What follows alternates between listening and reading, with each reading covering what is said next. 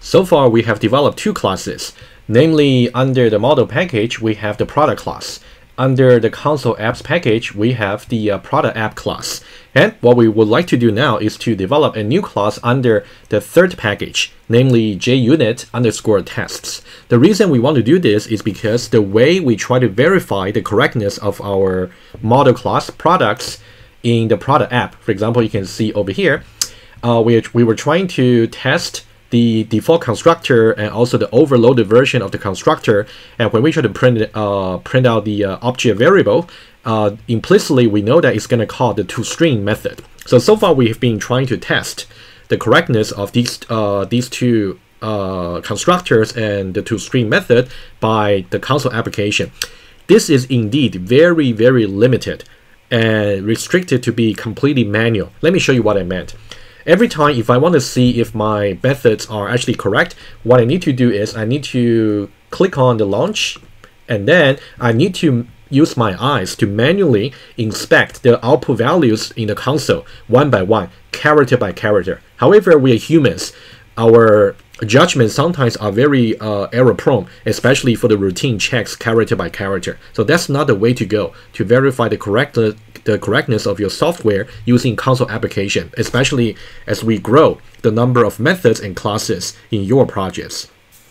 A much better way and a much more systematic way is to use the so-called unit testing framework. In Java, it's called JUnits, and that's something I would like to show to you from this video onwards. If you took the 1022 with me in the past winter, you would have already seen many JUnit test cases already. If you haven't, again, that's okay. Now is the time to pick up the good practice. Alright, so let me first of all, I want to create a JUnit test class. Let's see how we can do it. Since I created this project Apple shop here, I have not imported the JUnits library. So that's gonna be I will be prompted to add a library reference in a moment. So what I would do is right click on the JUnits tests package, and then I will say new, and rather than class, I'm going to choose JUnits test case. Choose that. And please make sure you choose the new JUnit 4. So that's the version we are using. We are not using 3, and we are not using the Jupyter test either. So it should be JUnit 4.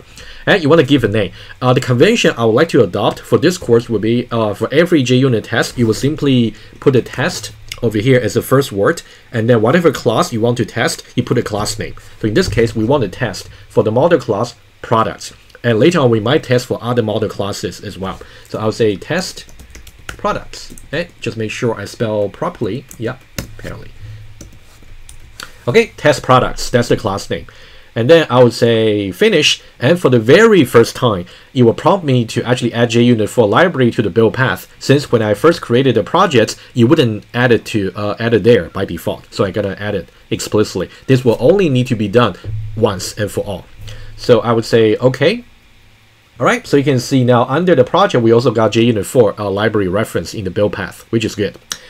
Alright, so now we got one class over here under JUnit tests package, which is here.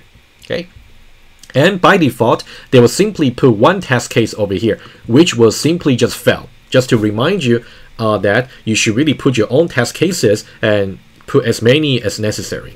And we can just give a try. So there are two ways to run it, right? Either you can double click on this and then you can launch. And if you put your mouse over the launch button, they will say run testproducts.java. That's one way to do. Or another way, you can right click on the JUnit test class you want to run, and you can say run as JUnit test. You can try either way. Let me try this way. And it's not surprising, we'll simply get a red bar. Let me just briefly talk about this the distinction between red bar and also green bar. Red bar simply means there is at least one test case that will test method that actually failed to run, that actually failed to pass. If you get a green bar, that means every test in your test class actually has passed. Okay, that's the simple distinction, right? So we definitely don't want a red bar. Red bar means you got at least one failure. The way to cheat is by comment this out, so we don't really have this fail anymore. Okay, and then if I simply rerun it again, wow, we get a green bar. But we shouldn't fool ourselves, because this is even though it's a green bar, but we are not really testing anything useful. So just be careful. You want to add as many test methods as possible into your test class like this, and they want to make sure every one of them is trying to test certain aspects of your software, of your model classes. That's something I will try to show to you in the rest of the tutorial series as well. Our goal right now is to test the product class over here, and then specifically we're going to test the two overloaded version of the constructor, and also the accessors that we got. I will test some of them, and also I want to test the two accessor methods that we added earlier, which are the get price and also the toString. So that's kind of the roadmap that we're going for. In total, I'm going to develop 3 test cases. Whenever I say test case, I really meant a JUnit test method. Okay, I might just use the terms interchangeably. All right, let's now go back to the test products over here. And initially, since we have not used any assertions, so you might see some yellow underline over here saying that you have not used any assertions from the assert package. That's okay, but we're going to use it very soon. Let me just delete this just for now. And let me show you how to develop your own test case from scratch.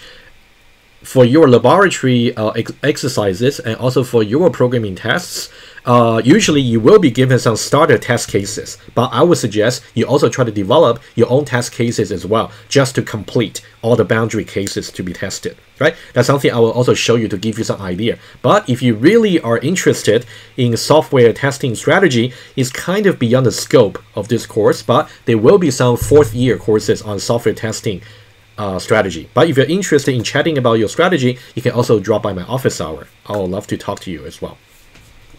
Let's now try to develop our first test case. And whenever you want to develop a test case, always put a tag. So at and test.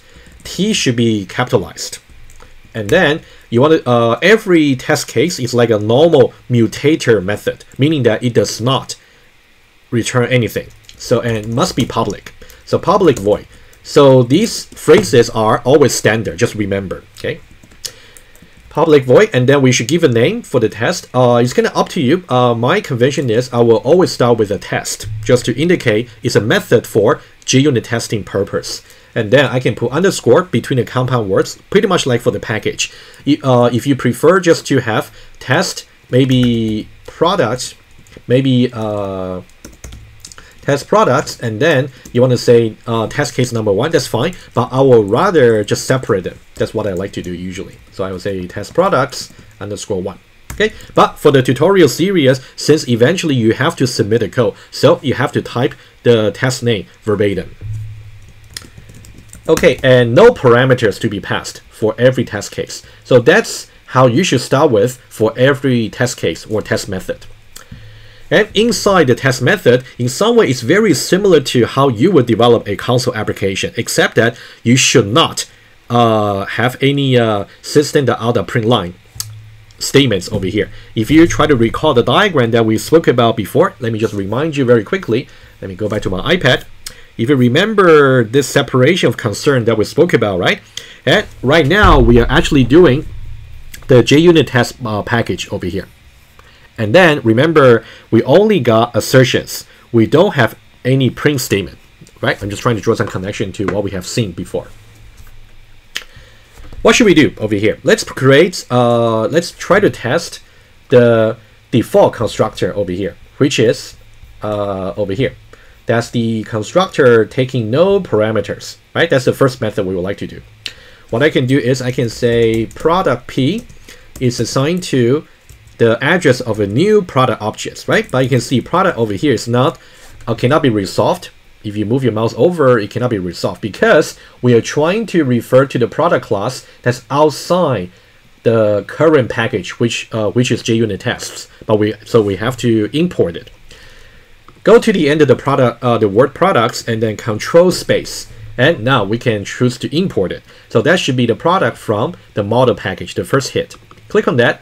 And you will see under the import statements, you can see one of them is actually import model.products, right? That's something we have seen already before. All right, so now I want to call the default version, right? Just like that. Let me maximize it. So after this, what can we do? In the case of console application, you can simply just try to print out the various return values to the console by calling methods on P. That's what you can do. But now we want to do something slightly different. We want to automate the process of testing. And every test is more like an assertion. And for every assertion, you keep in mind this principle over here. I'm going to write it down. Think of each assertion is to verify the actual value of method call against its expected value. So here I'm talking about actual versus expected. You should really know what the expected or correct value is before you try to call the method and get its actual value. If they match, that means the assertion will pass. If not, the assertion actually fail. And if the assertion fail, that means its containing test case will also fail, meaning that the containing test class will also fail, meaning that we get a red bar, right? You can see the logic over here. All right, so let me just capitalize it to say actual and expected. Okay, just to emphasize that. Let's now do our first assertion. We know very well from the earlier video, since this default constructor simply does nothing, so all the attribute values will simply just be null, right? So why don't we start with the model? And the very useful assertion, very simple one, is called assert null. So this will be one assertion you should know, assert null, and we can simply use P. And from the earlier video, I asked you to review the dot notation. Hopefully you had a chance to look at that. So now how do we call the method? I will trace the method call for TestProduct 3 when I developed the last test case. But for now, let's simply do some programming and then maybe use a little bit debugger to help us understand. So here I can say P is a context object. As soon as I say dot, Eclipse will give to me all the applicable methods that can be invoked on this particular context object P. So the one I want to do is get model, right? Get model, which is going to return a string. So you can see p.getModel here is an expression of type string. And I want to assert that this particular string expression is going to be null. Right? We actually have seen that before from the console application. You can review the earlier video if you got any doubts. So this will be the first assertion. We can launch the JUnit test case right away. And you can see we got green bar, right? All right, so next one. What about we want to do another string return value, which will be to get finish. So let me just try to show you different variants so you can definitely play with them. Another very useful one is assert true. This one called assert true and the other one called assert false. So inside the assert true and assert false, there's only one value to be passed, and that one must be a Boolean expression, right? So here I can say p.getFinish, and similar to p.getModel over here, p.getFinish is simply a string expression, and I want to assert that equals null. So this, you can think about this is a string expression. I'm trying to say that that string value is equals null. Its address is simply useless. It's simply just null. And the expression I'm highlighting here with the equal is more like a relational expression. So that one is going to be true or false. That's why I can say assert true. On the other hand, if I only put p.getFinish, I'm going to get compilation error. If I move my mouse over, it's going to say assert true is expecting some Boolean value over here, but the argument p.getFinish is simply just string. It doesn't match. All right. So let me put it back. I have a little mind teaser for you. This is easy to understand. What if I want to do assert false over here?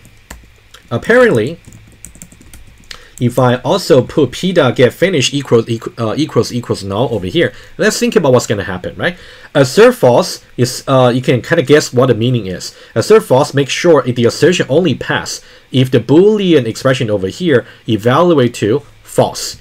Assert true will pass if the Boolean expression written over here will evaluate to true, right? And we know very well, this particular Boolean expression evaluate to true. And true is going to make assert false to fail, right? Making sense. How can we modify this particular expression so that assert false can pass? how can we massage this particular Boolean expression from true to false? That's basically what I'm asking. So what operator did you learn? What logical operator did you learn from the first year that can do this? All right, so hopefully you already have guessed that it should be not equal to. So that'll be the exclamation mark. That's one way to do. I will put another way. You can also say it is not the case that p.getFinish equals null.